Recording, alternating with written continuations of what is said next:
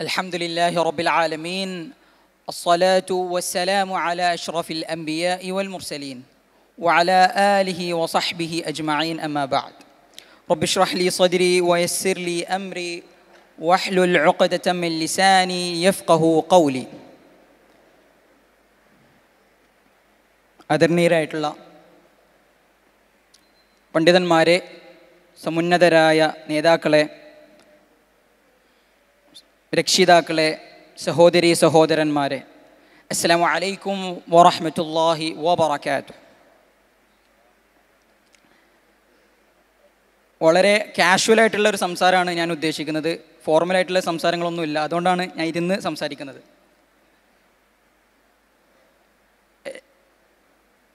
ഏറെ ശ്രദ്ധേയമായ ഒരു സെഷനിലാണ് നാം നിലകൊള്ളുന്നത്. ഇന്നത്തെ അവതരണ രീതിയിൽ വ്യത്യസ്തങ്ങളായിട്ടുള്ള ചില ഭാഗങ്ങൾ ഞാൻ ഉൾപ്പെടുത്തിയിട്ടുണ്ട്. അത് എൻ്റെ അനുഭവത്തിൻ്റെ വെളിച്ചത്തിൽ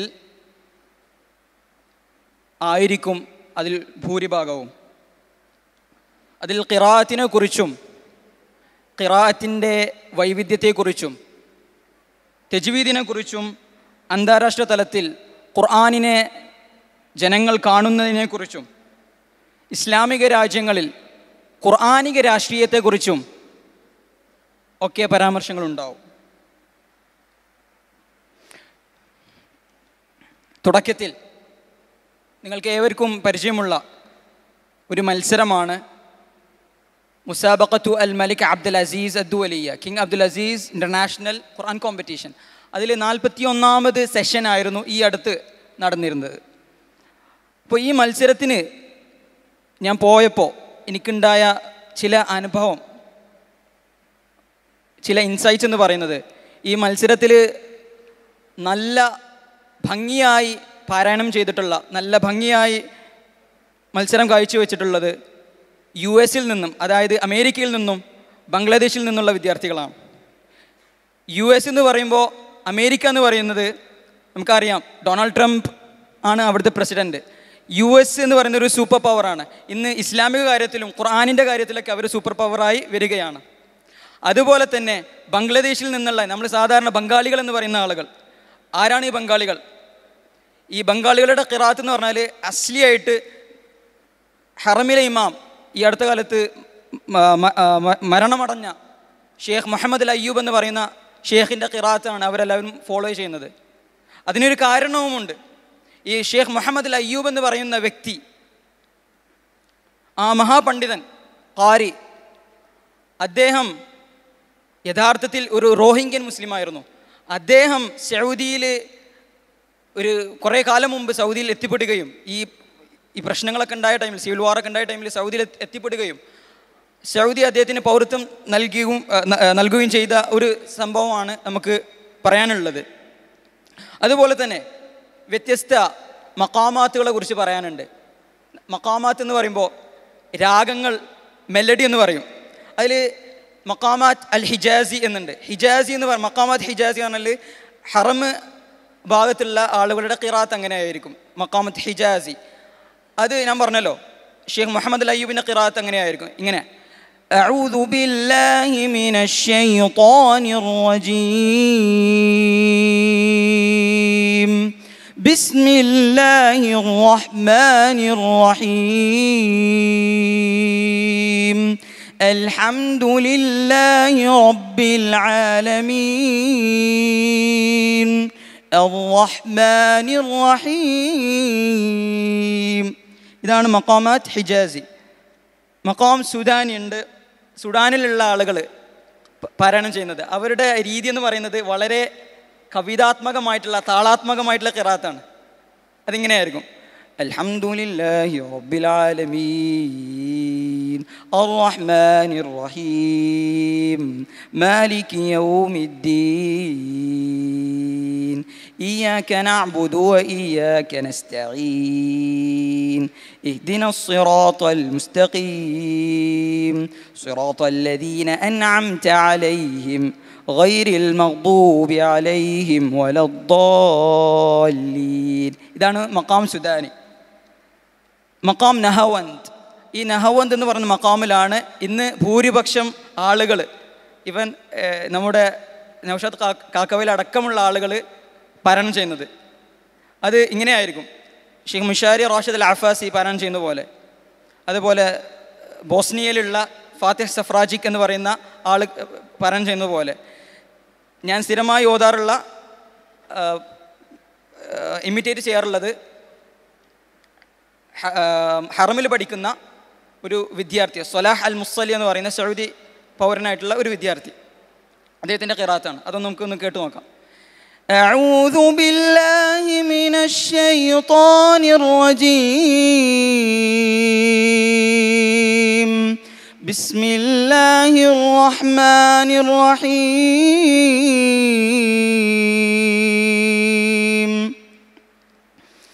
وسيق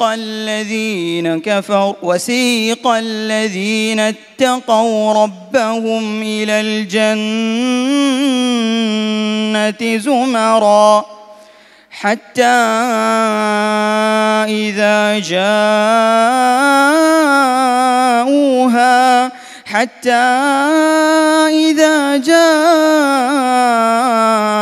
جاءوها وفتحت أبوابها وقال لهم خزنتها سلام عليكم طبتم فادخلوها خالدين وقالوا الحمد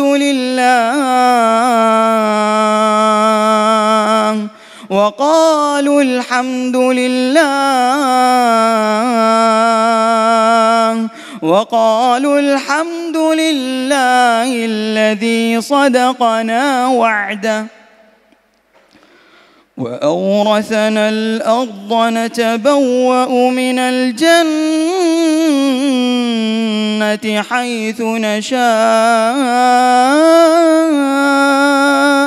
فنعم أجر العاملين. ഇതാണ് നഹവന്ത് എന്ന് പറയുന്ന മക്കാമിലുള്ള ഖിറാഅത്ത്. അതുപോലെ മക്കാം കുർദി. ഈ കുർദികൾ എന്ന് പറയുന്നത് കൂടുതലായി തുർക്കി അതുപോലെ ഇറാഖ് ഭാഗത്തുള്ള ആളുകളാണ് കുർദികൾ എന്ന് പറയുന്നത്. വളരെ മൈനോറിറ്റിയാണ്. നമുക്കറിയാം ഐലൻ കുർദി എന്ന് പറയുന്ന ഒരു റെഫ്യൂജിയുടെ കഥ. പിന്നെ മക്കാം അൽ ആജം, അങ്ങനെ നിരവധി മക്കാമാത്തുകളുണ്ട്.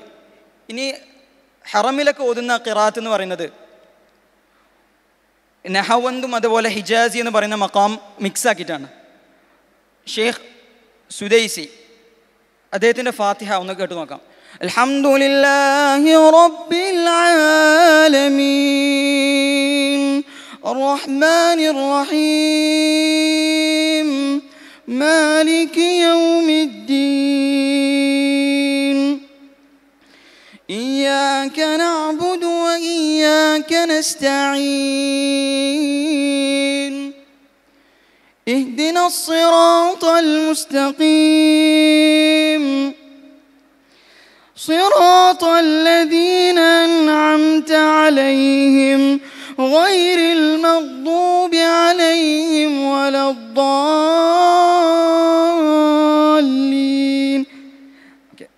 അടുത്തത് മാഹിർ അൽ മുഅയ്ഖലി, ഹറമിലെ ഇപ്പോഴത്തെ ഇമാമാണ്. അദ്ദേഹത്തിൻ്റെ ഖിറാഅത്ത് എന്ന് പറയുന്നത് തെദ്വീറാണ്. ഒരു മീഡിയം ആയിട്ടുള്ള ഖിറാഅത്താണ്. അൽഹംദുലില്ലാഹി റബ്ബിൽ ആലമീൻ അർറഹ്മാനിർ റഹീം മാലികി യൗമിദ്ദീൻ ഇയ്യാക നഅ്ബുദു വഇയ്യാക നസ്തഈൻ ഇഹ്ദിനസ് സിറാത്തൽ മുസ്തഖീം صراط الذين أنعمت عليهم غير المغضوب عليهم ولا الضالين.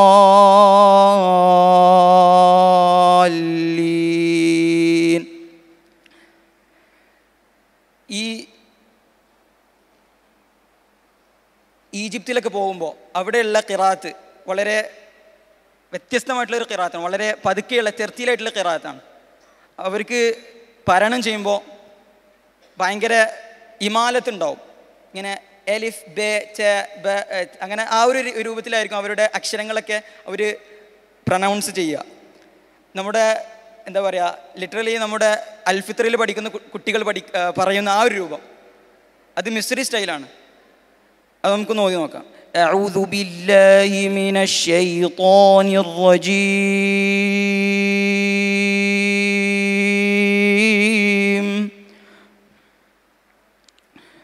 ബിസ്മില്ലാഹിർ റഹ്മാനിർ റഹീം.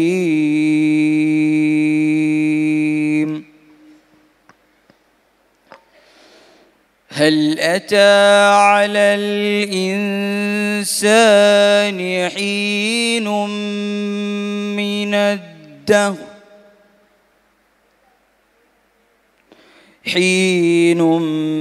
من الدهر لم يكن شيئا مذكورا. ഇതാണ് മഖാമാത്തുകളെ കുറിച്ച് പറയാനുള്ളത്. അടുത്തതായി, ഈ ഹറമിൽ പല ആളുകളും പോയിട്ടുണ്ടാവും. ഹറമിൽ സ്ഥിരമായി ഇഖാമത്ത് കൊടുക്കുന്ന ഒരു ഷെയ്ഖ്, അദ്ദേഹത്തിൻ്റെ ഇഖാമത്ത് എന്ന് കേട്ട് നോക്കാം. നമ്മൾ സ്ഥിരമായി ബാങ്കൊക്കെ കേൾക്കാറുണ്ട്. ഇഖാമത്ത് ഇമിറ്റേറ്റ് ചെയ്യുന്നത് ആദ്യമായിരിക്കും എന്ന് ഞാൻ തോന്നുന്നത്. നമുക്കൊന്ന് കേട്ട് നോക്കാം. അല്ലാഹു അക്ബർ അല്ലാഹു അക്ബർ അഷ്ഹദു അൻ ലാ ഇലാഹ ഇല്ലല്ലാഹ് അഷ്ഹദു അന്ന മുഹമ്മദർ റസൂലുള്ളാഹ് ഹയ്യ അലസ് സ്വലാത്തു ഹയ്യ അലൽ ഫലാഹ് قد قامت الصلاة قد قامت الصلاة الله أكبر الله أكبر لا إله إلا الله. കൂട്ടത്തിൽ ഒന്ന് ചേർത്തു എന്നുള്ളൂ. അടുത്തതായി, നമ്മുടെ നാട്ടിൽ പാരായണം ചെയ്യുന്ന ഖിറാഅത്ത് റിവായത്ത് എന്ന് പറയുന്നത് ഹഫ്സ് റഹ്മത്തുള്ളാഹി അലൈഹിയുടെ റിവായത്താണ്. ഹഫ്സൻ ആസിം എന്ന് പറയും. അത് സൗദി അതുപോലെ ഹറമിൻ്റെ ഭാഗത്തും GCC കൺട്രീസിലും ഏഷ്യൻ ഭാഗത്തൊക്കെ സ്ഥിരമായി വളരെ പ്രചാരമുള്ള ഒരു റിവായത്താണ് ഹഫ്സൻ ആസിം, നേരത്തെ ഓതിയ റിവായത്ത്. എന്നാൽ മൊറോക്കോ, മഗ്രിബ് എന്ന് പറയുന്ന രാജ്യത്ത്, മംലക്കത്തുൽ മഗ്രിബിയ എന്ന് പറയുന്ന രാജ്യത്ത്, അവിടെ പ്രചാരമുള്ള റിവായത്ത് എന്ന് പറയുന്നത് വർഷ നാഫി റഹ്മത്തുള്ളാഹി അലൈഹിയുടെ റിവായത്താണ്. അതിൻ്റെ ഒരു ശൈലി ഒന്ന് ഓതി തരാം. അത് ചെറിയൊരു വ്യത്യാസങ്ങളുണ്ടാവും. ഇമാലത്ത് അതുപോലെ അക്ഷരങ്ങളിൽ ചെറിയ വ്യത്യാസങ്ങളുണ്ടാവും. എന്നാൽ അർത്ഥത്തിൽ യാതൊരു തരം വ്യത്യാസങ്ങൾ സംഭവിക്കുന്നതല്ല. അഊദു ബില്ലാഹി മിനശ് ശൈത്വാനിർ റജീം. ബിസ്മില്ലാഹിർ റഹ്മാനിർ റഹീം. إن هذا القرآن يهدي للتي هي أقوم ويبشر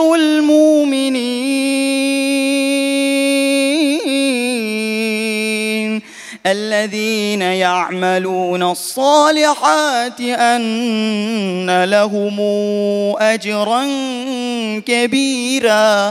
كبيرا الله كبيرا نور. وأن الذين لا يؤمنون بالآخرة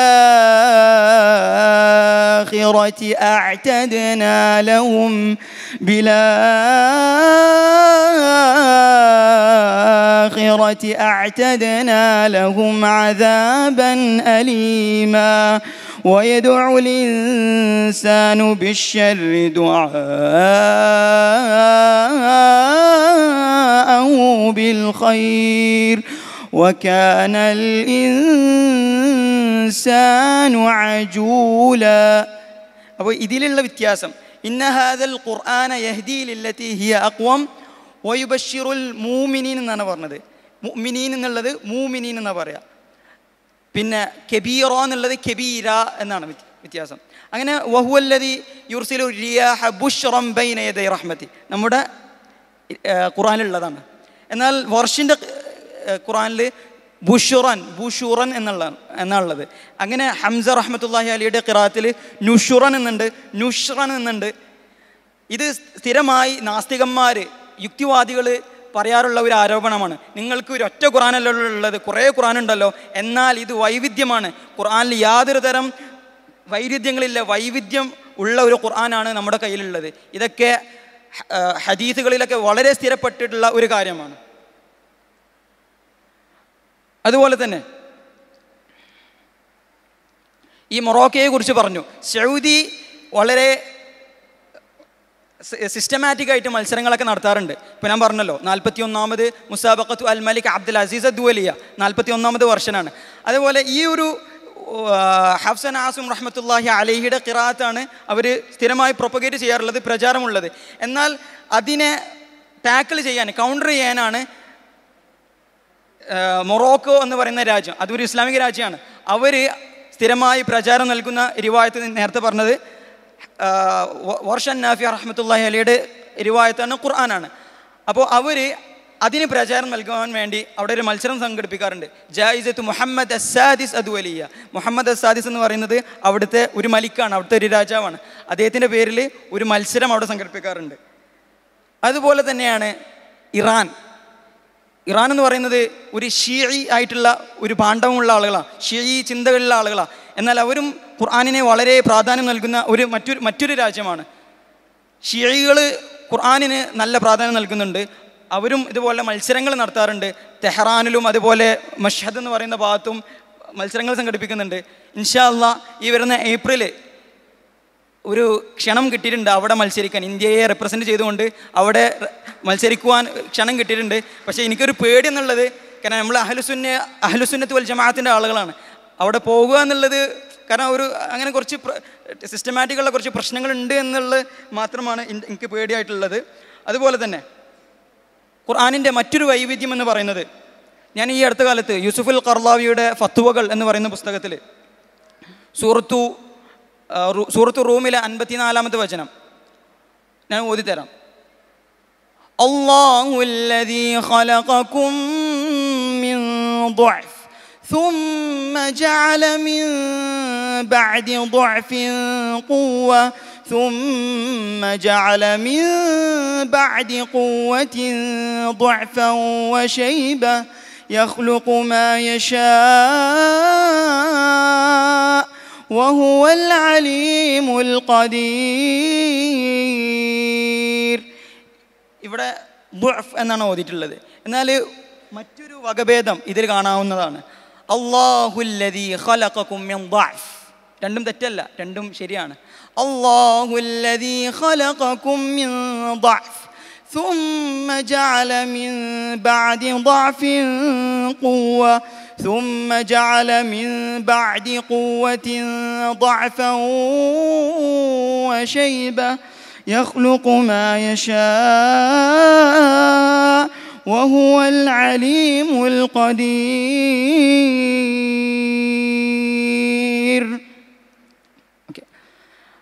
ഇതാണ് യൂസുഫുൽ ഖർളാവിയുടെ ഫത്വകളിൽ പറയുന്ന ഒരു ചോദ്യം, ഒരു ഫത്വ. അതായത് ഇങ്ങനെ ഒരു ഭാഗമുണ്ടല്ലോ, ഇത് ഖുർആനിൽ വൈരുദ്ധ്യം ഉണ്ടായത് കൊണ്ടാണോ ദുഅഫും ദഅഫും വരുന്നത് എന്ന് പറഞ്ഞു. അപ്പോൾ ഇത് രണ്ടും ഒരു വകഭേദമാണ്, യാതൊരു തരത്തിലുള്ള വൈരുദ്ധ്യങ്ങളോ ഒന്നും ഇതിൽ സംഭവിക്കുന്നതല്ല. അതുപോലെ തന്നെ ഭാഷാശാസ്ത്രം, ലിംഗ്വിസ്റ്റിക്സ്, ഇത് പഠിക്കുന്ന ആളുകൾക്ക് തജ്വീദ് വളരെ സിമ്പിളായി മനസ്സിലാക്കാവുന്നതാണ്. ഇപ്പോൾ മിസ്റിലൊക്കെ പോകുമ്പോൾ ഞാൻ നേരത്തെ പറഞ്ഞു, അൽ ഫിത്റിലൊക്കെ സ്വീകരിക്കുന്ന ഒരു രീതി എന്ന് പറയുന്നത് മിസ്രി സ്റ്റൈലാണ്. അവർ അലിഫ് ബ ത സ ജീം ഹ ഹോ എന്ന അങ്ങനെ ആ ഒരു തരത്തിലാണ്, ഒരു ഭയങ്കര ഇമാലത്ത് അതിൽ കാണപ്പെടുന്നുണ്ട്. എന്നാൽ കുവൈത്തിലൊക്കെ വരുമ്പോൾ അവർക്ക് സ്ഥിരമായി കാണാനുള്ള ഒരു തെറ്റ് എന്ന് പറയുന്നത്, ഒരു തെറ്റ് എന്ന് പറയാവുന്നത്, അവർ ച പറയുമ്പോൾ ഒരു ഛ എന്ന രൂപത്തിലാണ് പറയുക. ഹൽ അച്ചാക്ക എന്നാ പറയുക ചില ആളുകൾ, പഠിക്കാത്ത ആളുകൾ കേട്ടോ, ഛ എന്ന് പറയുക. അതുപോലെ സ്ത്രീകളൊക്കെ കൈഫ കാൻ്റെ പകരമായി ഛ എന്നാ പറയുക. ഷെയ്ഫ് അൽ ഹാൽ ആ ഒരു രൂപത്തിലാണ് പറയുക. അതുപോലെ അങ്ങനെ ഭയങ്കരമായിട്ടുള്ള ഒരു ലിംഗ്വിസ്റ്റിക്സ് പഠിച്ചാൽ ഇതുപോലുള്ള പല കാര്യങ്ങളും നമുക്ക് പഠിക്കാൻ കഴിയും. അതുപോലെ നമുക്കറിയാം അറബി ഭാഷ എന്ന് പറയുന്നത് ലുഗത്തു ദ്വാദ് എന്നാണ്. ഞാനിപ്പോൾ പറയുമ്പോഴും അതിൽ തെറ്റ് ബോധ് എന്ന് പറയുമ്പോൾ തന്നെ പല ആളുകൾക്കും തെറ്റ് സംഭവിക്കാവുന്നതാണ്. ഇവൻ അറബികൾക്ക് പോലും ബോധ് ശരിക്കും ഉച്ചരിക്കാൻ കഴിയില്ല എന്നതാണ് പരമാർത്ഥം. ഇമാം ജസീറയുടെ ഒരു നോട്ട് വായിച്ചപ്പോൾ അതിൽ നിന്ന് അങ്ങനെയാണ് മനസ്സിലാക്കാൻ സാധിച്ചത്. ലുഗത്തു ബോധ്, അറബികൾക്കും അനറബികൾക്കും ഒരേപോലെ ബുദ്ധിമുട്ടുള്ള ഒരു ലെറ്ററാണ് ലുഗത്തു ബോധ് എന്ന് പറയുന്നത്. അതുകൊണ്ടാണ് അറബി ഭാഷ ലുഗത്തു ബോധിൻ്റെ ഭാഷയായി മാറപ്പെട്ടത്. അതുപോലെ തന്നെ എങ്ങനെയാണ് ബോധ് ഉച്ചരിക്കേണ്ടത്? സൂറത്തുൽ ഖിയാമയിൽ നമ്മൾ സ്ഥിരമായി ഓതുന്നൊരു ഭാഗം ഉജൂഹു യൗമൈദിൻ നാദിറ ഇലാ റബ്ബിഹാ നാദിറ, രണ്ടും വെവ്വേറെ ബോധാണ്. അപ്പോൾ അതൊന്നും നമുക്ക് ഓതി നോക്കാം. ഫസ്റ്റ് ഞാൻ പറഞ്ഞ ബോധാണ് അതിലാദ്യം വരുന്നത്. ഉജൂഹു യൗമൈദിൻ നാദിറ ഇലാ റബ്ബിഹാ നാദിറ, وجوه يومئذ ناظرة إلى ربها ناظرة. അതുപോലെ സാഇൻ്റെ ഉച്ചാരണം, സാ എന്ന് പറഞ്ഞാൽ ഒരു നാച്ചുറലായ ശബ്ദമാണ്. സാ ശരിക്കും വരുന്നത് ഹണീബി, അതായത് തേനീച്ചയുടെ ശബ്ദത്തിൽ നിന്നാണ് വരുന്നത്. അതായത് തജ്വീദിലുള്ള ഒരു നിയമമാണ്. അതേപോലെ വിസിലടിക്കുക, സൊറഹ എന്നാണ് തോന്നുന്നത്, എനിക്ക് കറക്റ്റ് ഓർമ്മയില്ല. അത് വിസിലിന് സ്വാദാണ്, സ്വാദ്. നമ്മൾ മലയാളത്തിൽ പറയുന്ന സ്വാദ് അതല്ല യഥാർത്ഥത്തിൽ സ്വാദിൻ്റെ ഉച്ചാരണം. ഇതൊക്കെ നാച്ചുറലാണ് ഈ ശബ്ദം, അതിൽ നിന്നാണ് വരുന്നത്. പല ആളുകളും ഇപ്പോഴും ആ ഒരു ഒച്ച ഉണ്ടാക്കുന്നുണ്ട്.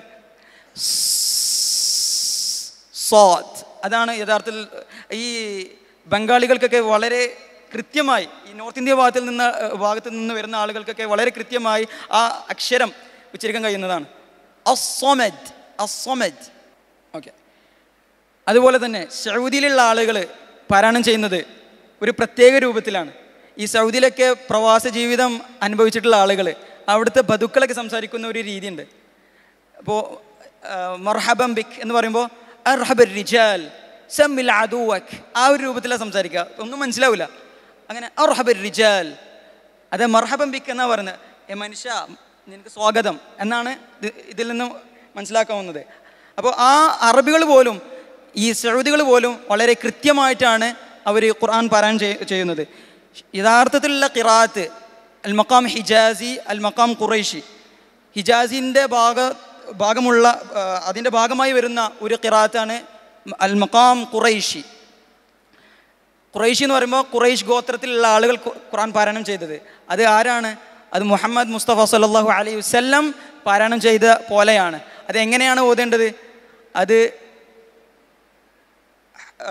നമ്മുടെ ഹദീസിലൊക്കെ വളരെ സ്വഹിയായി വന്ന രൂപത്തിലാണ് നാം ഓതേണ്ടത്. പല തെറ്റുകളും വന്നേക്കാം, പക്ഷേ നമ്മൾ അതിൽ തജ്വീദിൻ്റെ മാനങ്ങൾ നമ്മൾ മനസ്സിലാക്കണം എന്നാണ് ഇതിൽ നിന്ന് മനസ്സിലാക്കാവുന്നത്. അതുപോലെ തന്നെ പല മത്സരങ്ങളും പല ആളുകൾക്കും പല മത്സരങ്ങളിൽ പങ്കെടുക്കാം. ഇതൊരു അന്താരാഷ്ട്ര ഖുർആൻ പഠന പദ്ധതിയാണ് വെളിച്ചം. ഇതിൽ പല ആളുകളും തഫ്സീറുകൾ വായിച്ച് ഖുർആനിൻ്റെ പരിഭാഷ വായിച്ചിട്ടാണ് ഈ മത്സരത്തിന് പങ്കെടുക്കുന്നത്. അതുപോലെ ഖുർആനിൻ്റെ ഹിഫ്ള് മത്സരങ്ങൾ ലോകത്തിൻ്റെ പല ഭാഗത്തും നടക്കാറുണ്ട്. പല രാജ്യങ്ങൾ അതിനെ പ്രൊമോട്ട് ചെയ്യാറുണ്ട്. പക്ഷേ അതിനെക്കുറിച്ചൊക്കെ നമ്മുടെ ആളുകൾ അത്ര ബോധേഡല്ല, കൺസേൺഡ് അല്ല.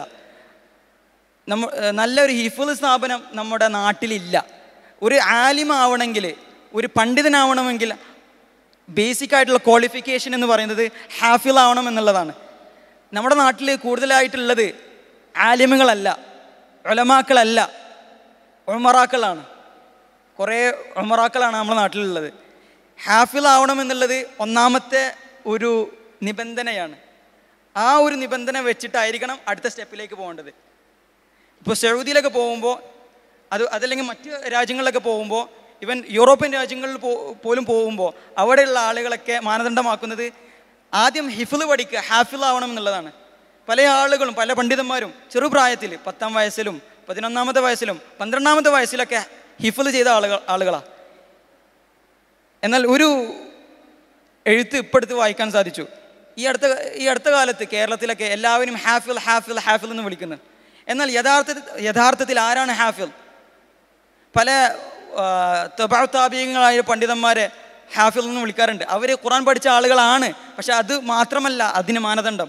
അവർ പല ഗ്രന്ഥങ്ങൾ, ഹദീത്ത് ഗ്രന്ഥങ്ങളൊക്കെ മനഃപ്പാഠമാക്കിയ ആളുകളാണ്. അതുകൊണ്ടാണ് അവരെ ഹാഫിൽ എന്ന് പറയുന്നത്. ഹാഫിൽ ഇബ്ൻ ഹിബ്ബാൻ, അതുപോലെ പല പണ്ഡിതന്മാരെയും ഹാഫിൽ എന്ന് വിളിക്കാറുള്ളത്. നമ്മുടെ നാട്ടിലാണ് ഈ ഒരു ഇന്തോനേഷ്യയിലും ഇന്ത്യയിലും അതുപോലെയുള്ള പല രാജ്യങ്ങളിലുമാണ് ഇങ്ങനെ ഒരു പ്രവണത കാണുന്നത്. അറബ് രാജ്യങ്ങളിലൊന്നും ഹാഫിൽ എന്ന് വിളിക്കാറില്ല. അപ്പോൾ അതൊന്ന് ശ്രദ്ധിക്കണം. അതുപോലെ തന്നെ കുട്ടികൾ ഹിഫ്ള് പഠിക്കുക എന്നുള്ള കാര്യം അത് വളരെ മഹത്തരമായിട്ടുള്ള കാര്യമാണ്. നമ്മുടെ നാട്ടിൽ സ്ഥാപനങ്ങളെക്കുറിച്ച് പറഞ്ഞു. നവോത്ഥാന പ്രസ്ഥാനമായിട്ടുള്ള മുജാഹിദ് പ്രസ്ഥാനം, ഇസ്ലാഹി പ്രസ്ഥാനത്തിന് നിർഭാഗ്യവശാൽ നല്ലൊരു ഹിഫ്ള് സ്ഥാപനം ഇല്ല എന്നുള്ളതാണ് ഞാൻ മനസ്സിലാക്കുന്നത്. അതായത് ഹിഫ്ളിന് അത്ര പ്രാധാന്യം നൽകുന്നില്ല എന്നാണ് ഞാൻ മനസ്സിലാക്കുന്നത്. ഞാനും ഒരു ഇസ്ലാഹി പ്രസ്ഥാനത്തിൻ്റെ കീഴിലുള്ള ഒരു സ്ഥാപനത്തിലാണ് ഞാൻ പഠിച്ചിട്ടുള്ളത്. പക്ഷേ നല്ലൊരു ഹിഫ്ള് സ്ഥാപനം ഇല്ല എന്നുള്ളതാണ് നമ്മുടെ ഏറ്റവും വലിയ പോരായ്മ.